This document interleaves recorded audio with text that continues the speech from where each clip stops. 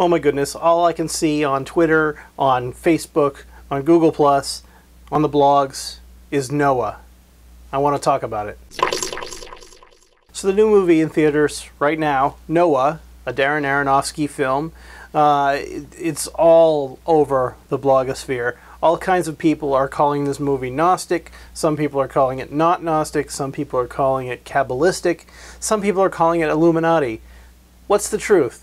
So this all started with this blog post by a guy named Dr. Brian Mattson claiming that the film Noah is, at its heart, a Gnostic movie. Now this is a problem for him because all of these influential mainstream Catholic theologians have seen this movie before it came out, gave it their blessing, said that it was a great way to start a conversation about the Bible, about Christianity in modern times. And what Dr. Mattson has a problem with is that all these people missed, supposedly, these completely Gnostic themes throughout the movie. So I went and saw the movie, and I tried to determine with my best Gnostic eye whether or not this film was actually Gnostic or not. The interesting part about this whole argument is that Dr. Mattson makes an argument for Gnosticism by quoting the Kabbalah. Now you'll see all of these blog posts in the description. I've got a whole roundup of them, and there were a lot of them. So tuck in, you're going to do some reading. Facts, facts, facts. What are the facts? Now, it's certainly no secret that Darren Aronofsky is a big fan of the Kabbalah. His first major movie, Pi, was all about the Kabbalah and gematria and codes in the Bible. Funky movie, black and white. Go see it. It's on Netflix. Now, by the simple fact that it's a movie about the Old Testament story of Noah and the Ark means that you could really throw some Jewish mysticism in here and nobody would bat an eye. However, this particular scholar, Dr. Mattson, wants to make sure that everybody knows that all of this Gnostic stuff happens in the movie. Now, the Kabbalah is definitely present. You have a lot of things that come from, by Darren Aronofsky's own admission, that come from the Zohar and come from the Jewish mystical texts. And so to find Kabbalistic symbolism in this movie should come as a surprise to nobody. What's really confusing is that Dr. Mattson keeps saying that these symbols are Gnostic and then goes on to use a quote from a Kabbalistic source to explain why they're Gnostic. I don't know.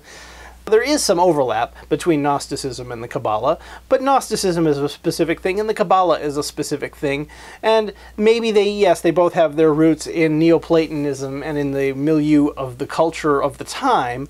That doesn't mean that Kabbalah equals Gnosticism. And to be fair, I don't think that Dr. Mattson is actually trying to make that point. I think he understands what Gnosticism is, and I think he understands what Kabbalah is. But why he's trying to make a point by explaining one with the other, I don't understand. Now, all that being said, is this movie Gnostic? Well, maybe. It depends on how you look at it. There's some interesting stuff happening in here with the snake and with the way that the snake skin is used as a plot device in the story. I don't know of another source where something like that happens, so that's kind of interesting. You might make an argument there for a Gnostic serpent kind of savior figure in the Garden of Eden kind of story. Adam and Eve appear as luminescent without physical bodies before the fall, and so that could be kind of a Gnostic kind of a thing.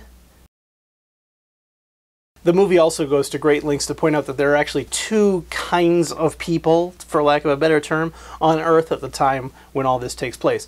There's the descendants of Cain, the people who are evil and wicked and, you know, they're just decadent and they do whatever they want. And then there's the descendants of Seth, who are essentially Noah and his family. Now, because the generation of Seth, or the seed of Seth, are pure and wise and peaceful, they're the ones who are ultimately going to be saved from the flood. Now, this is pretty Sethian Gnostic, so, okay, I'll give you that one. But the really interesting part comes when they talk about these figures in the movie called the Watchers. The Watchers are essentially fallen angels who came to Earth and were trapped in the physical matter of the Earth. In fact, they're encased in rock. If you're a Watcher, definitely a Gnostic movie. I don't want to spoil the ending for you. I actually enjoyed the movie just as a ride to go through and watch it. You know, I don't tend to overanalyze movies as they're happening. So if you like special effects, very pretty movie. There was a lot of action.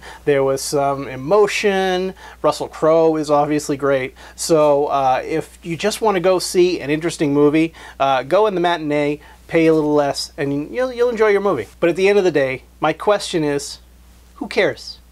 You know, are you the type of person that takes your theology from Hollywood?